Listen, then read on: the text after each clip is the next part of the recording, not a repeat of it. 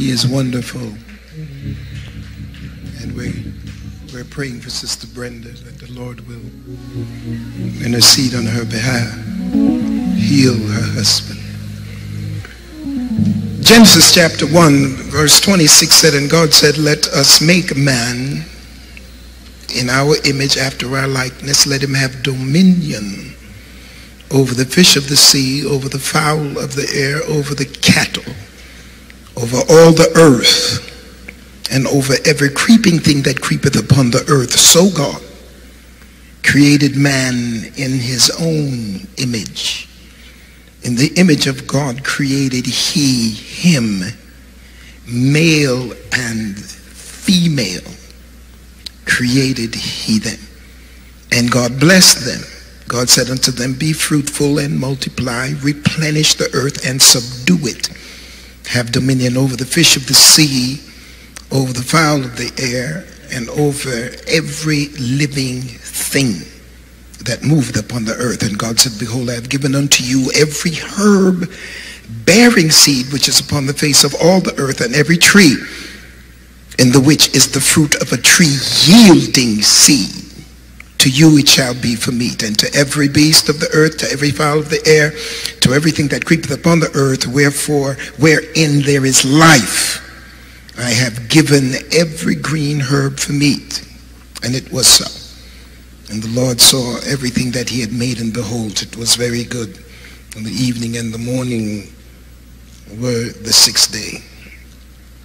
Look at your neighbor and say, God said you're good.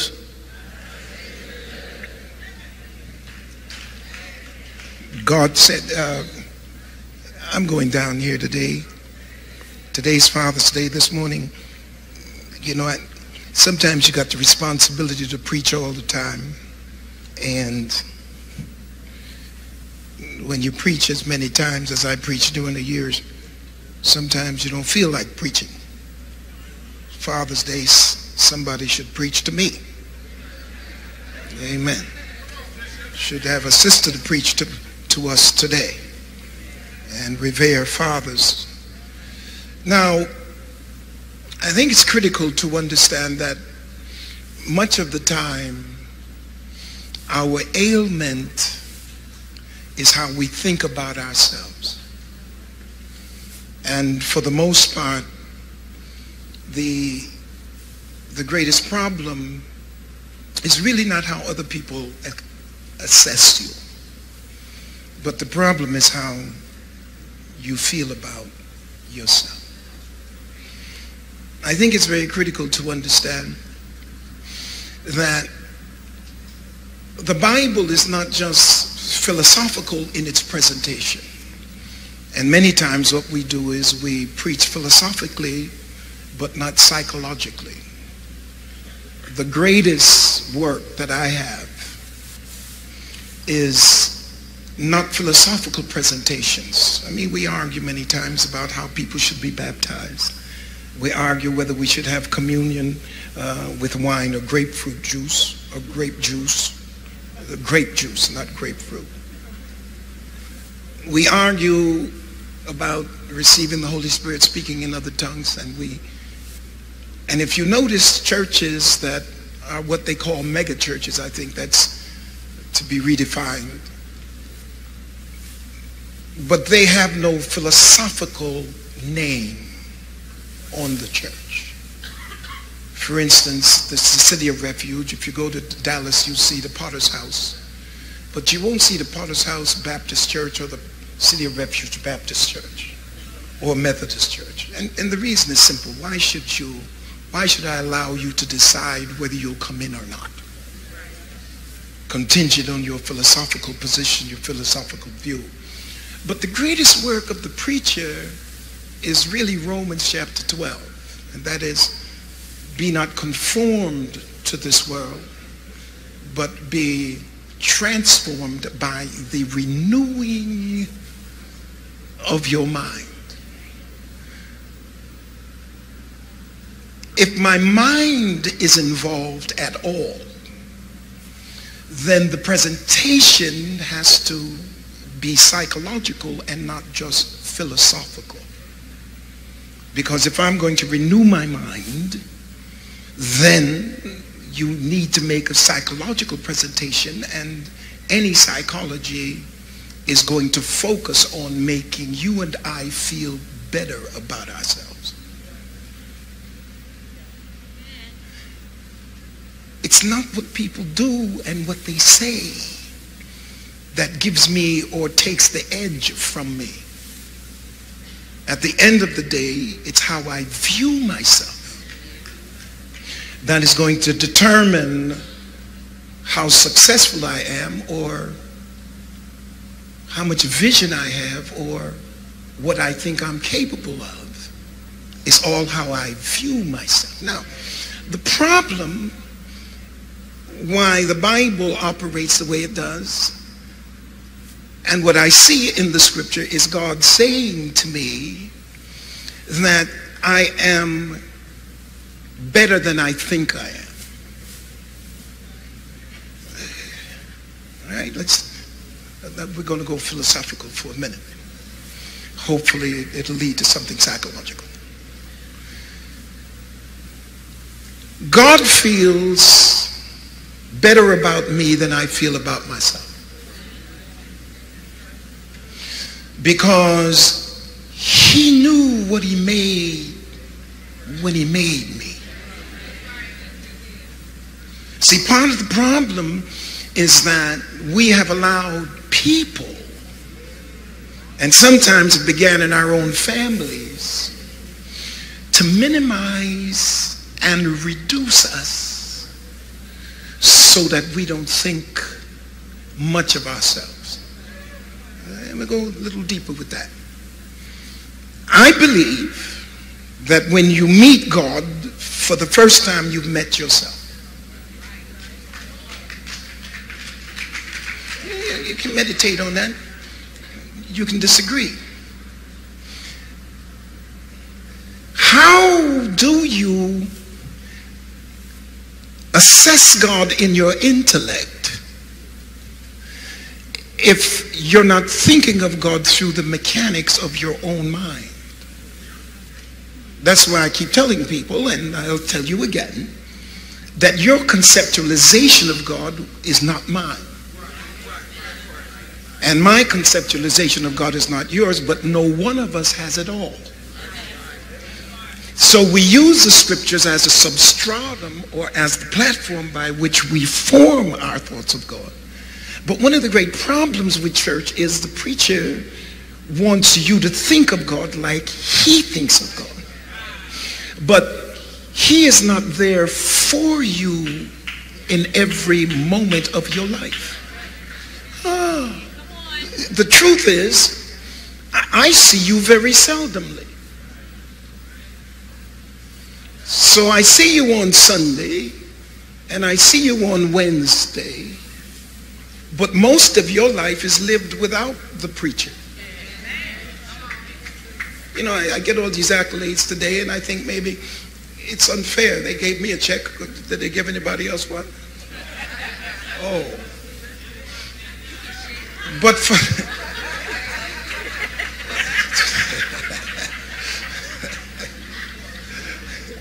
Yeah, I can share it, of course. I already did, I promise.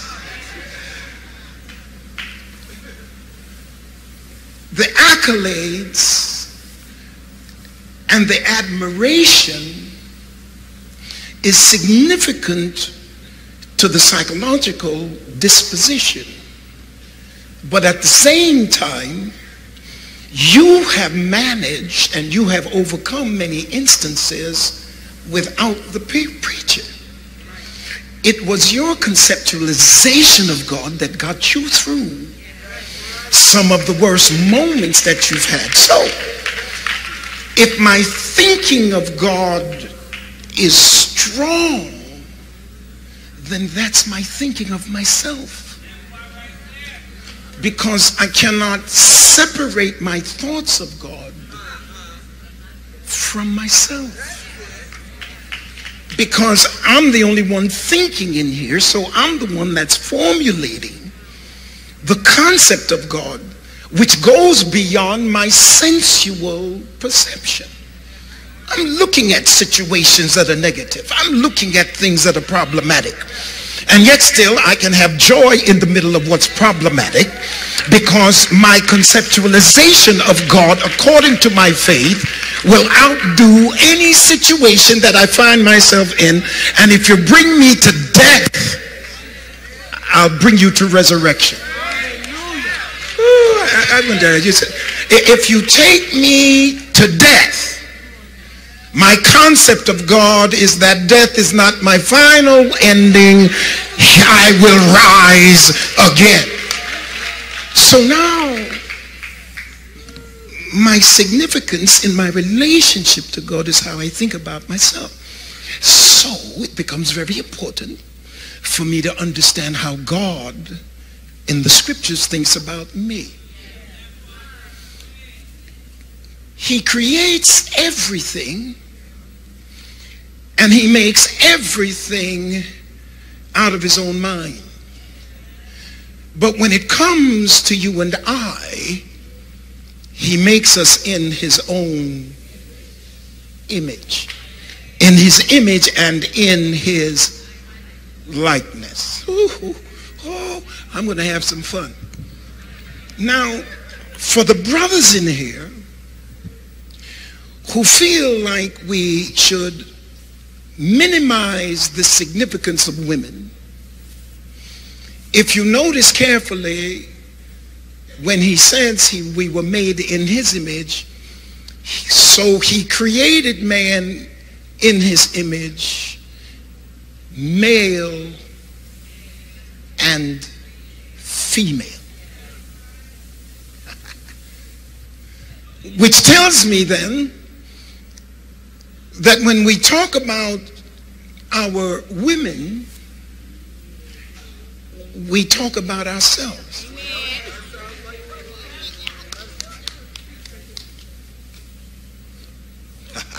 Why?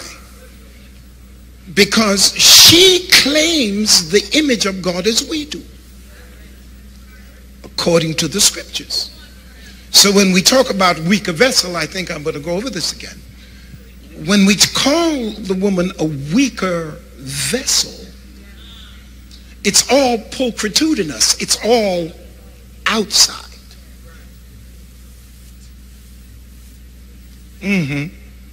See, it's quiet now.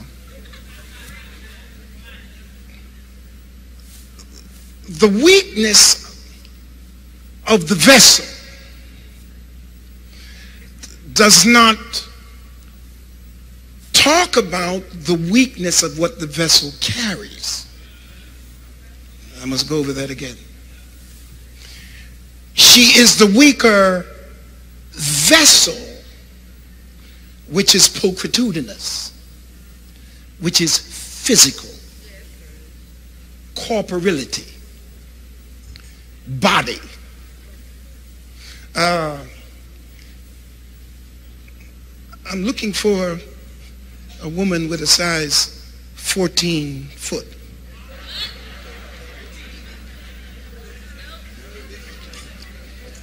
You ain't gonna find it. Years ago, I had basketball. I had basketball camps in Longview, Texas, and I had two of the baddest women to run it, Paula and Pam McGee. If you see the McGee who plays for Golden State, that's Pam's son, and McGee, and both girls were superstars at USC, twins. And we would play them ball. My brother Max, Randy, would play ball against them, and Paula would dunk on you. So they came to Longview and did a camp, and I'm going to redo camps in Longview again. And they came and did a camp, and I took them to Neiman Marcus, Needless Markham. And the girls bawled, they cried like babies because they had size 12 and they couldn't get in the shoes at Neiman Marcus because they looked like Neiman Marcus is made for the Orientals, Japanese kind of thing. physically, no matter how good they were playing ball, I am not a professional baller, but I could play with them. You know, the only problem is hand checking. You all think about that later. I had to quit. I said, no, I'm walking off the court. The point is that you have glasses at home. And if you have a wine glass, you've got a thin glass that breaks easily. If you have a juice glass, you've got a solid glass that's real tough. The fragility of the glass does not limit what it contains. Have I lost you on that? The fragility, no matter how fragile the glass is, I can still pour juice in a wine glass and it can contain it. When it says it'll break easy, you have to be careful when you're washing it because it'll break easier than a juice glass. But a wine glass does not dictate what goes in it. When God made man and woman, he made both in his image. I wish somebody get it. And the wonderful thing about it is that the woman should be more refined than the man because she's a step above the earth than he is. Now, he made the man out of the earth, but he took the rib out of the woman. And he created the woman with the rib. Which means he was already made. He took something out of her, out of his side, not out of his back.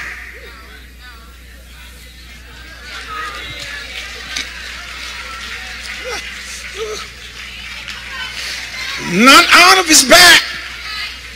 She came out of his side. And what he put in her is the same that he put in the man. She just got a more fragile body because she has to function in reproduction.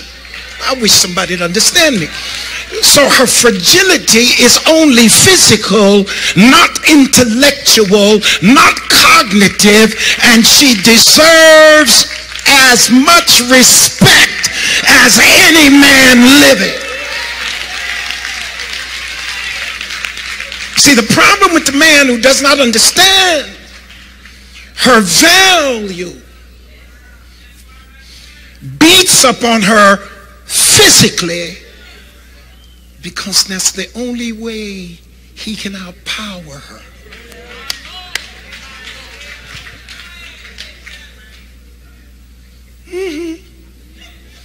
The only strength a man has over a woman is physical.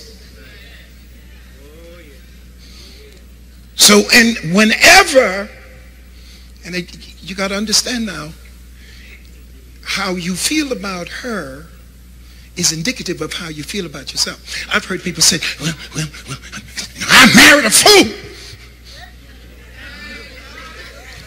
Well, only a fool would marry a fool. Now here's what you said. You're going to make my point. Well, she fooled me. That's my point exactly.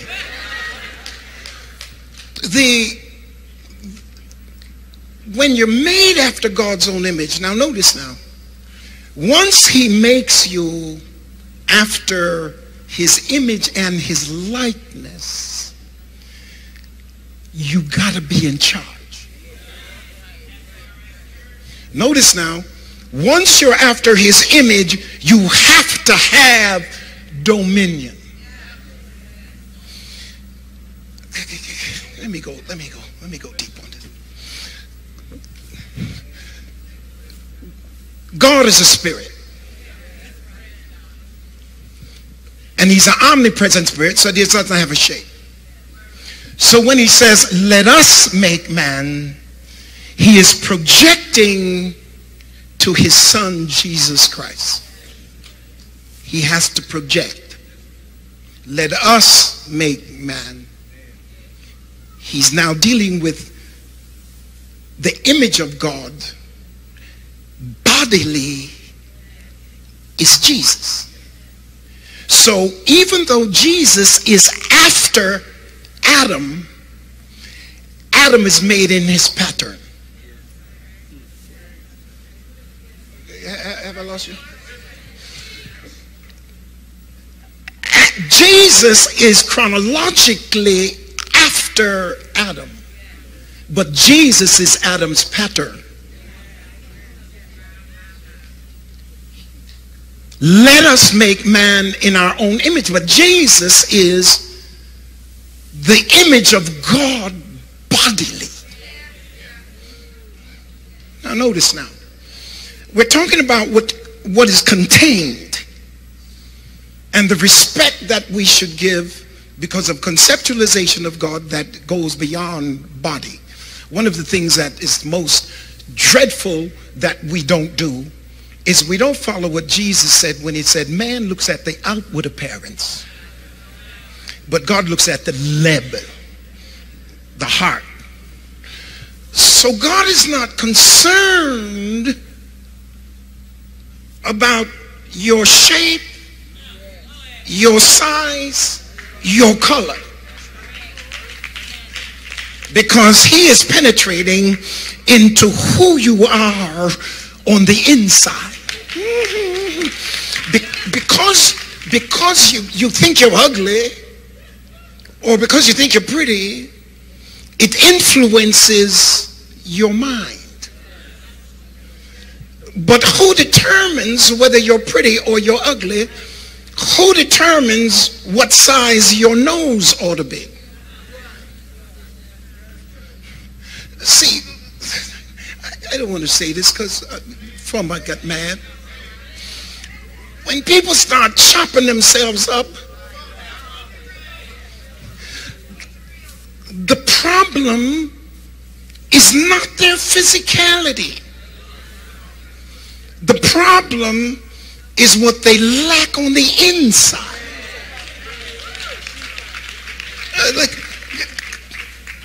Very few people have this nose my size. I got a good sized nose. Amen. I look in the mirror, man, my nose shows up. I got a good sized nose. But here's how I justify the size of my nose. It's my African cooling system. So when I'm out playing ball with all the guys with little noses, they can't keep up with me because they can't cool down like I can. And I tell them, look, I take one suck of air and all of you are going to choke because I'll swallow up all the air. I am not going to let some small nosed person make me chop my nose. God gave me the nose I have, and I thank God for the nose I got. But you sisters have allowed 2% of women to decide how you ought to look. And it's not an external problem. It's your conceptualization of God has not allowed you to believe that he gave you dominion.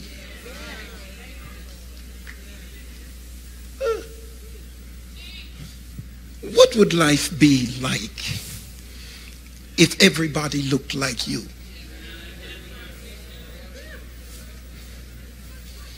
It is in his diversity that he proves his power in his ability to create differences. And because you're different from somebody, you shouldn't feel less than. Ooh, I feel it here. Let me take it further. Let me take it further. He has to give me dominion because he cannot look in the world that he created and let a four-footed beast have power over me. Why? Because he's looking at himself. If he's looking at himself as creator, then he has to give his image dominion. We have allowed people, whether during slavery, whether during colonialism, imperialism, but we have allowed people to diminish our self-esteem. Sometimes even in your family. Sometimes when somebody in a relationship is trying to dominate you and trying to control you, in order to control you, they minimize who you are. And when they minimize you and you accept what they have done, you no longer like yourself. And when you stop liking yourself, you can't tell me that you love God if you don't like yourself. And who wants to be in a relationship with somebody who doesn't like themselves? Oh, I feel like shouting here. Brian drives. I have pilots who fly. And I tell them, Brian, am I paying you enough? I ask him all the time, do I pay you enough? Yeah, I'm doing all right. I'm doing all right. I ask my pilots, am I paying you enough? Here's why. I don't want a depressed, broke pilot at 35,000 feet in the air while I'm sitting back thinking everything's all right and he's suicidal. Amen. I don't need Brian upset rolling down the street at 100 miles an hour. I need this man happy with himself. And I'm here to tell you, you can minimize somebody and reduce them all you want to, but if you're with somebody and they're not happy, how can you be happy?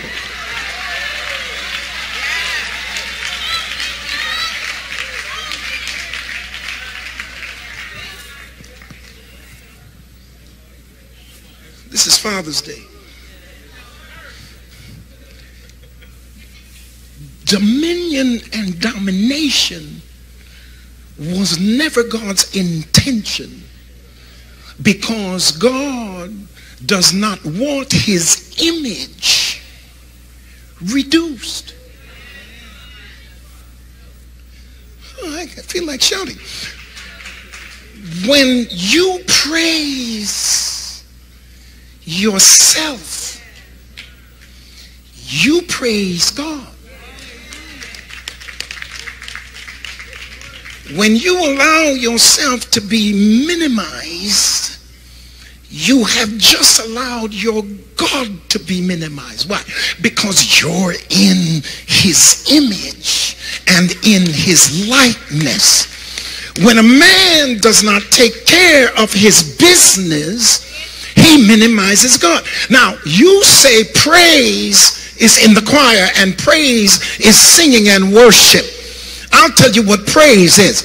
Praise is when God looks in the earth and sees a man that he gave dominion, see him taking care of business.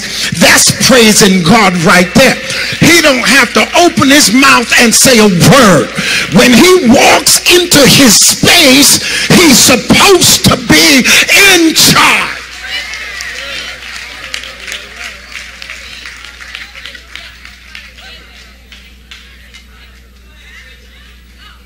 Y'all excuse me. Got a little happy.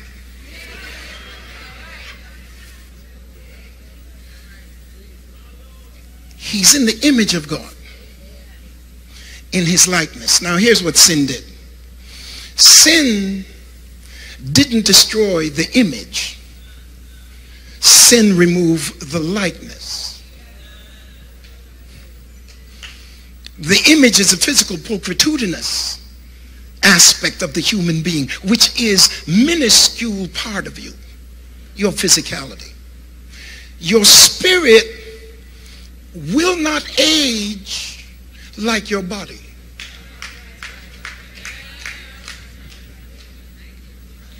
And one of the problems we have as human beings is we spend more time working the body than we do the mind. It's Peter who argued that we should be less on the outward appearance and more on the inner. He talks about adorning. We adorn the outside.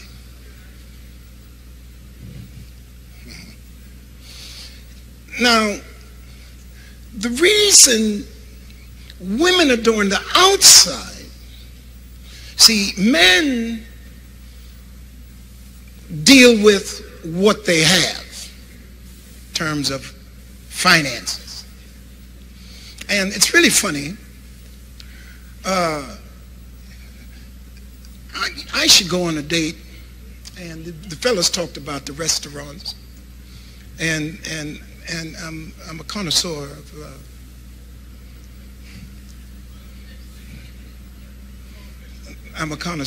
I learned some things from Bishop McMurray, I learned some things from Bishop Brazier, and I learned some things from my sister, so I'm a connoisseur of culinary splendiferous experiences.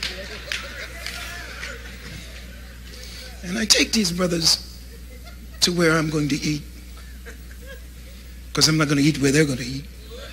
I have not had a hamburger in 30 years, 40 years. I don't know what it's like. Take them to where I eat. And they order hamburger. Now, where I eat, the hamburger is $25.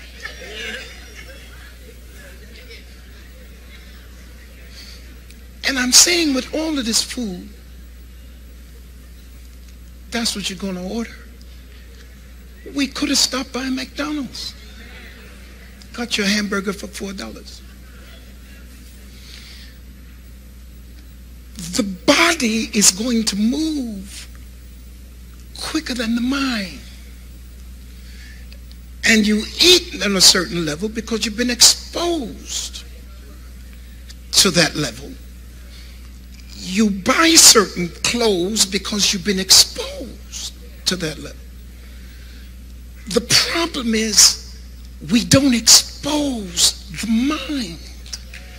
And so people control us when they control our mind. Ooh, I wish you see, and they want to minimize you to control you. But God never intended for his image not to be in charge. Oh, when he made woman out of his side. It is sin that reduced the woman. It's not God's intention for a woman to be less than a man. Oh, can I just tell you, the bottom line why people don't take care of the people they should take care of is they don't think much of them.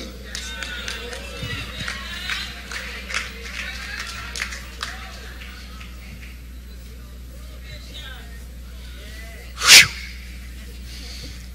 If somebody thinks you're valuable, they'll treat you with value.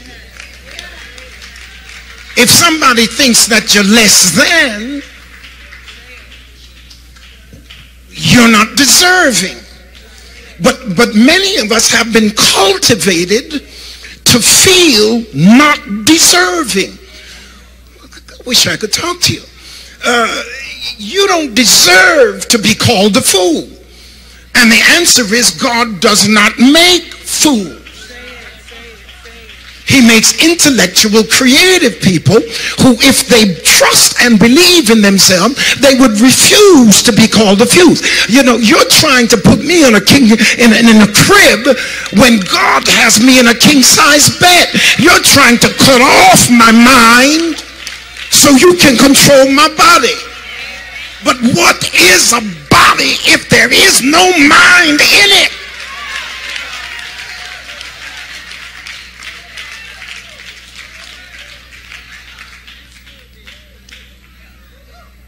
This is Father's Day.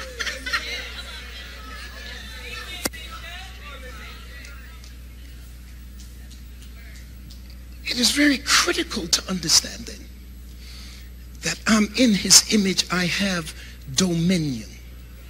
So the question now is,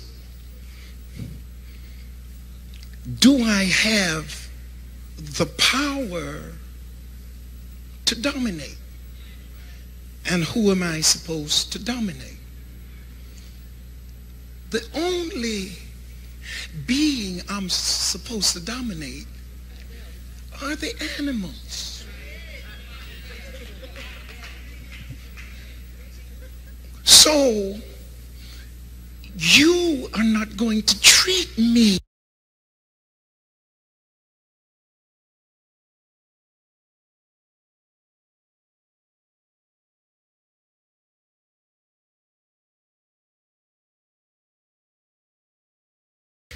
because the only creatures to be dominated are the animals. So unequally yoked.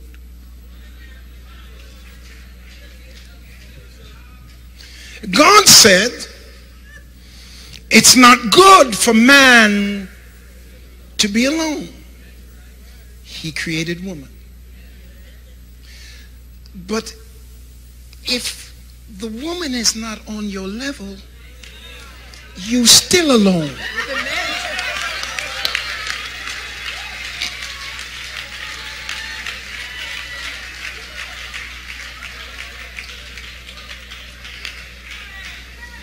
And if the man is not on your level, you still alone. Ooh, I want to shout on that. So the next question now is, how do you judge level? Well, certainly we have ruled out physicality. So it has to be the leb, or the immaterial personality that is not physically controlled. It's the spirit of the person, the disposition and the attitude that works for oneness. See, the thing is that the two become one sexually. But that's the easiest part of becoming one. Oh, I wish I could talk to you. The easiest part of being one with anybody is physical. To be one intellectually, psychologically, spiritually is a whole nother thing. The reason why these marriages mess up is because it's only physical.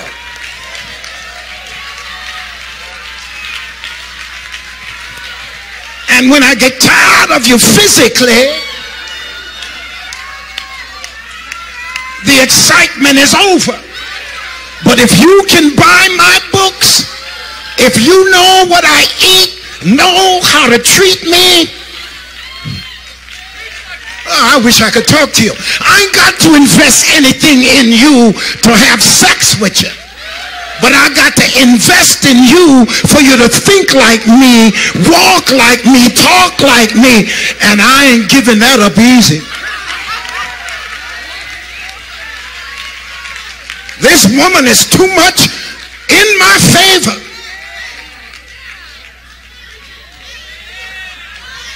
This is Father's Day, and I'm happy. When you invest your time for somebody to think like you, somebody to be able to talk with you, somebody who can listen to you, somebody who can understand you, you invested some time in that. And that person becomes so valuable to you. I can't leave you. Who am I? What, I'm going to train some 30-year-old now?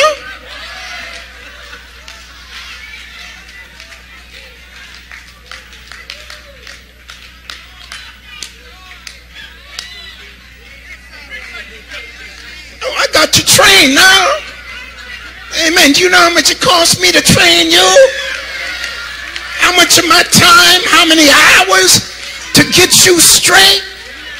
I ain't getting rid of you now. The devil is a lie. You could get wrinkled all you want to. You ain't got to Botox nothing. I got enough in you.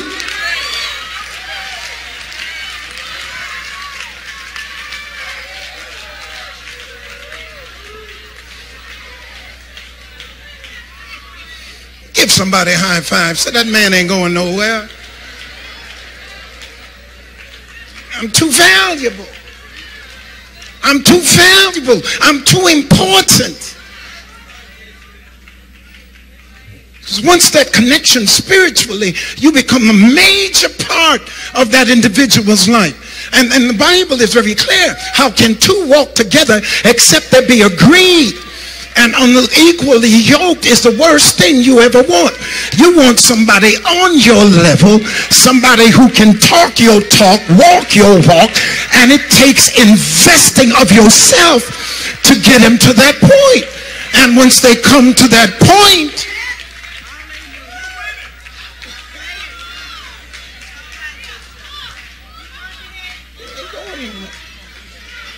two people in a house and they jealous of each other, that's madness. You can't be in a house envious of the person you're with. I mean, if she's smarter than you, it's a credit to you. You got her to say yes, ignorant man.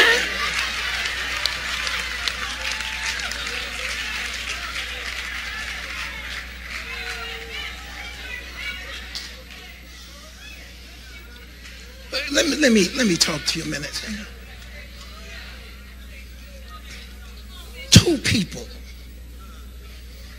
Two people together in a house can conquer the world. Because the Lord operates in the smallest crowd. 2 or 3. If you touch and agree, he has reduced the city of refuge down to 2 people.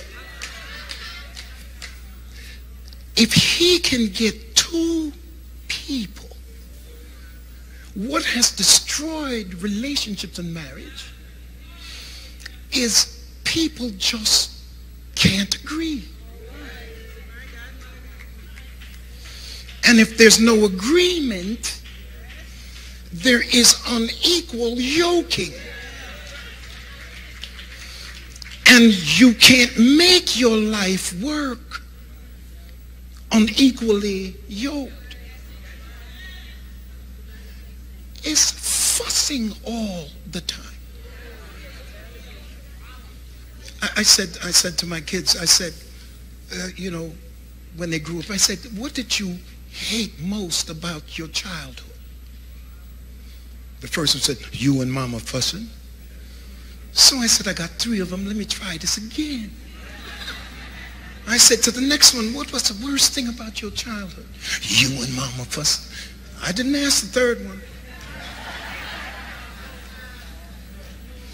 And it was, now I'm pastoring the church.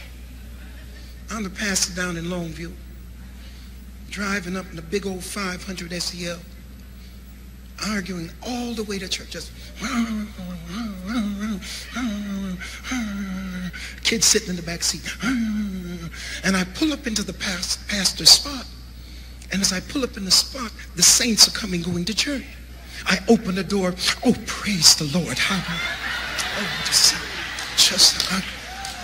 And the little kids in the back going,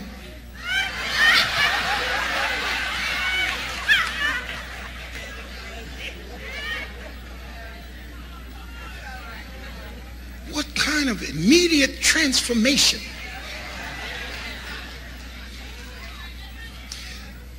Then I would get up to preach. And she had a front seat. It's like she's looking at me now. Now, what are you going to say about God today? Say something about Jesus now. So to fix it, I'd get up with my own little confession that nobody knew. I'd get up and say, you know, it doesn't matter who you are and what your title is. Everybody's got problems. Now turn to Matthew chapter.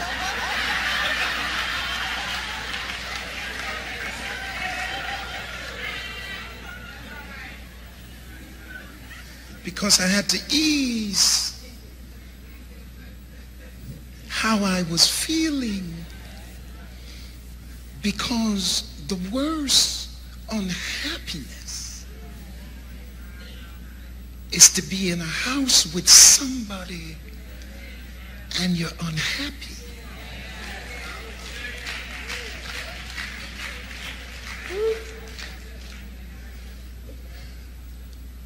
And much of our unhappiness is predicated by selfishness. Because many times we go into a relationship to dominate. Let me put it another way. Anybody who comes in your life should come in your life predicated on what they envision for you.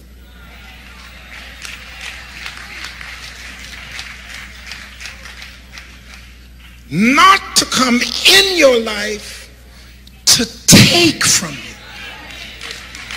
They should come in your life because they see what you can become and what you will be. And instead of reducing you, they lift you up and take you to another level. Oh, I feel like shouting here. That means all of this foolishness about better half or less half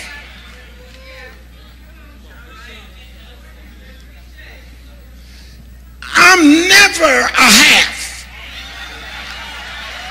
Whatever half you want to be, that's up to you. But I'm whole all by myself.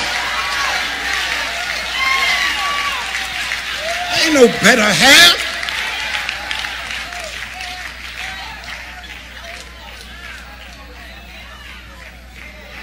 Security. So here's the freedom of equality. And I get in planes all the time, and there's independence that is interdependent, but not codependent. The security man, the security man has to sign off on who gets on board, independently of the pilot. The mechanic has to make sure that this thing will get off the ground. And he has to sign off when there's a problem. When I see security, when I see the engineer or the maintenance, I know we're going to be sitting for a while. Soon as he walks on, then here comes the pilot, he's going to tell you the problem. Now he has to sign off. What he knows, the pilot does not know about the equipment. The pilot makes a general inspection, look at the engines, but he's not going internally. somebody has to sign off. Independent, but interdependent, not codependent. When you're looking for somebody, you're looking for somebody who can stand independent of you. So you're not searching for weakness. You're searching for strength. Oh my God, help us in here. And you're searching for strength based on your conceptualization of who you are, based on your concept of God. I don't need a weakling with me. I need somebody strong with me because I'm a strong person. And strength goes with strength. Strength and weakness don't go together. Folk get mad when I tell them, if you approach me, you got to bring something to the table.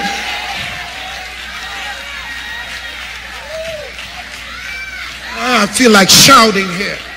You got to have somebody with you that's in the image of God. Side by side.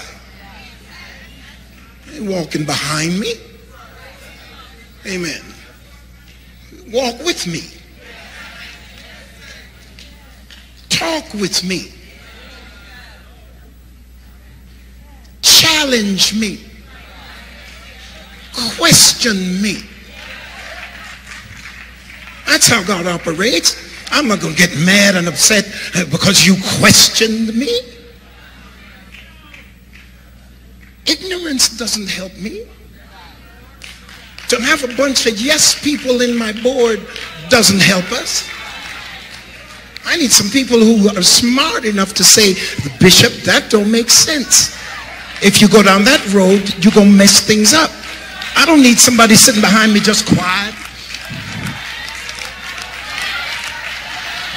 because they're supposed to be loyal.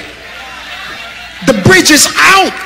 I'm barreling down the road at 80 miles an hour. There is no bridge. And you're just going to sit there and be quiet because you're trying to be loyal? You better holler. You better stop, Bishop. That bridge is out. I feel like preaching now.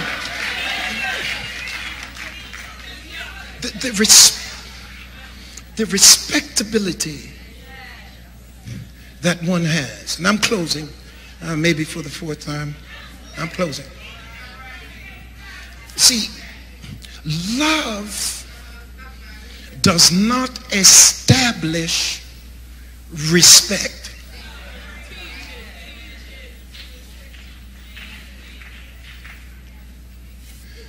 Oh God.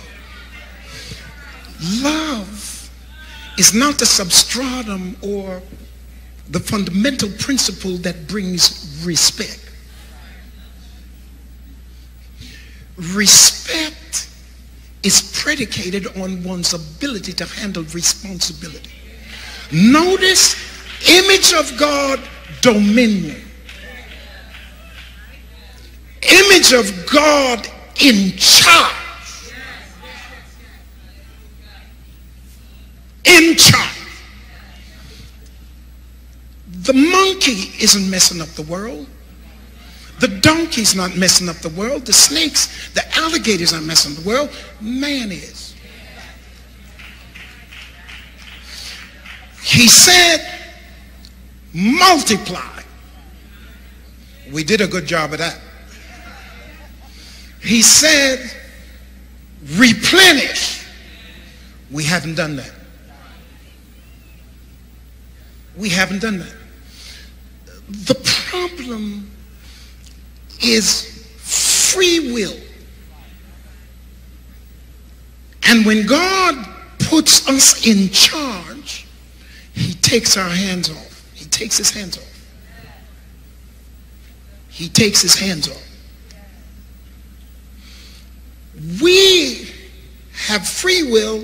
Free will makes choices. We want to make the choices, but we don't want want the responsibility of the choice. Oh, God. We want to choose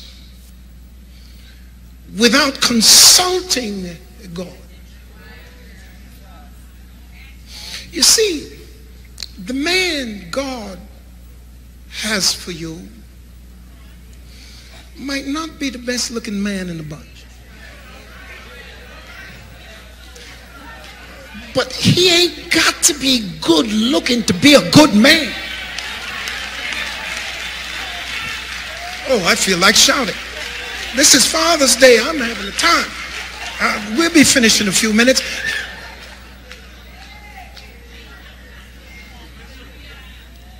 We go for pulchritudinous splendor. We go for looks. Honey child, that's and the thing is that the woman, she knows how to get you with her pulchritudinous display. Whereas a man is walking around with a pocket full of borrowed money.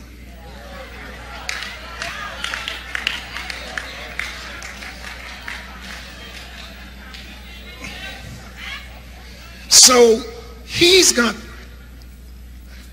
projecting the money and she's projecting her body. So here's what we hear later.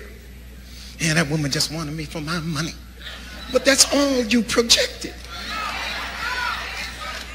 And here's a woman saying, oh, he just wanted me just for my body. But that's all you showed him. Control. But oh, when the mind comes out and when the expectation is high and your mind, because you think good about yourself, and you never get into another relationship while you're hurting from the first one. Heal yourself. Heal.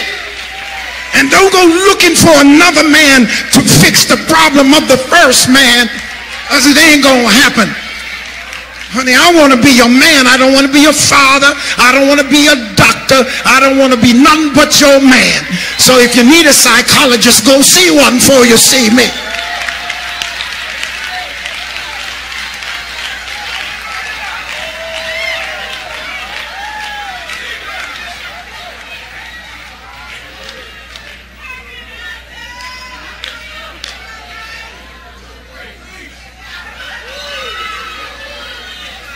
It's time to go home. It's time to go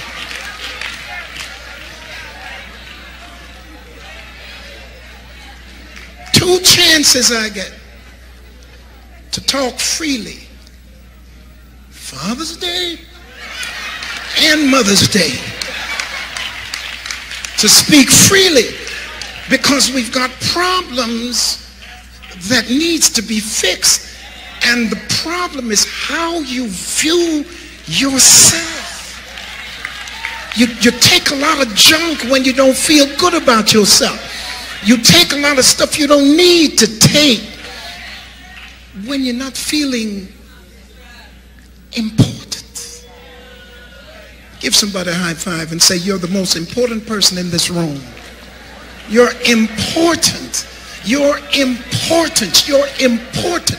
And you must be treated like you're important. And you've got to set the standard for how you're going to be treated.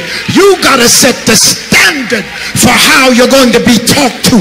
You got to set the standard for how somebody's going to deal with you. You're not dealing with me as a map. I'm nothing to walk on. I'm dealing with you standing up looking you dead in the eye. And I don't want a floor mat. I don't want a floor mat. I don't need something I can wipe the floor with. I want you standing, looking me dead in the face like I raised my kids to stand and look me dead in the face and say, Daddy, that don't make sense. You taught me better than that. That ain't where you're going, and you ain't going out like that. That's how you raise them.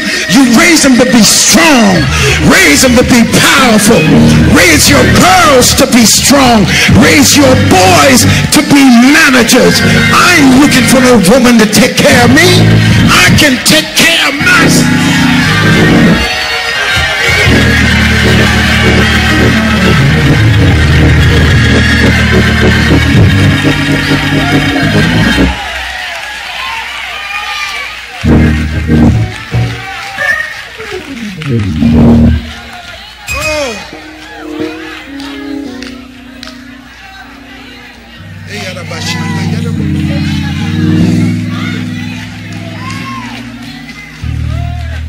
I made him in my image and in my likeness. Gave us dominion, but he never said love it. In fact, he says love not the world, neither the things that are in the world. He says you can't serve God and mammon. Once you love this world, you become the servant to the world. You no longer have dominion. So I'm saying to all my brothers, love yourself. Love yourself. Because God gave you dominion. He made you in his image. And when you love yourself and you have a little ego with it, everything around you, you make it right. Hear me when I say it. You ever seen people dressed up just sharp as they can be, and kids running around with noses running the raggediest little car? When you are in charge, you don't want anything around you looking raggedy.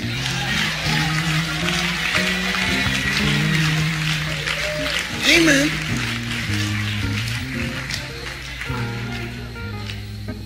You look like a couple $1 million. Your kids look like 20 cents.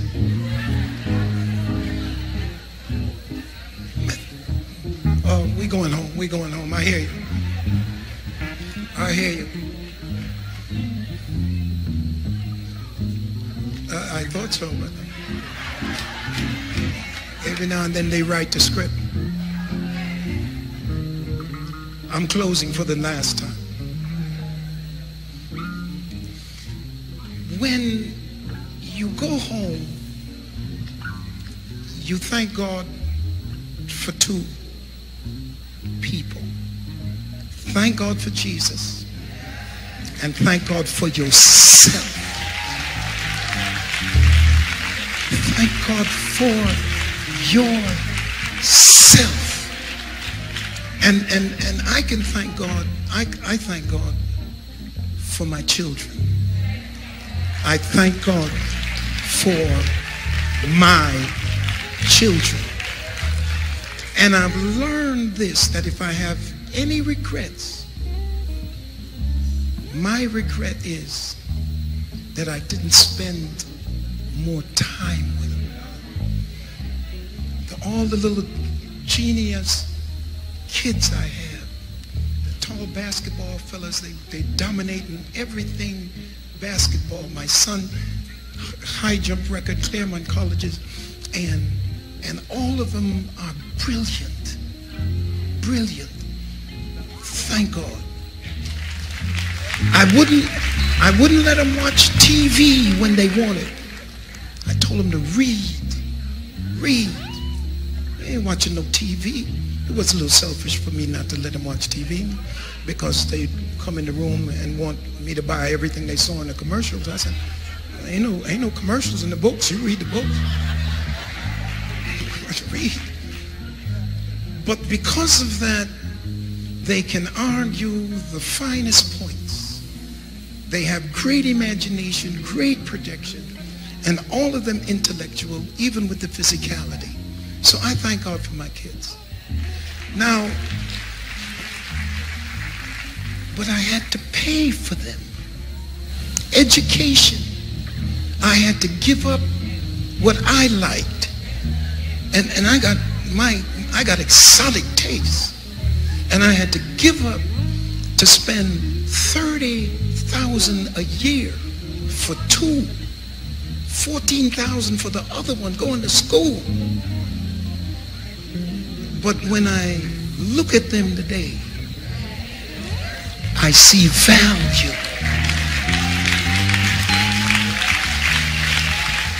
And I don't talk negatively about their mother. I've been away from her for 25 years, and still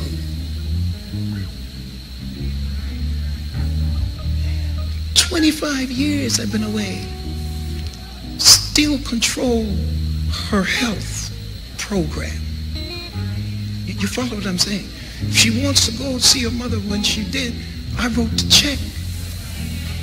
Who deals with anybody after 25 years? But I got some kids, and I don't want them to ever think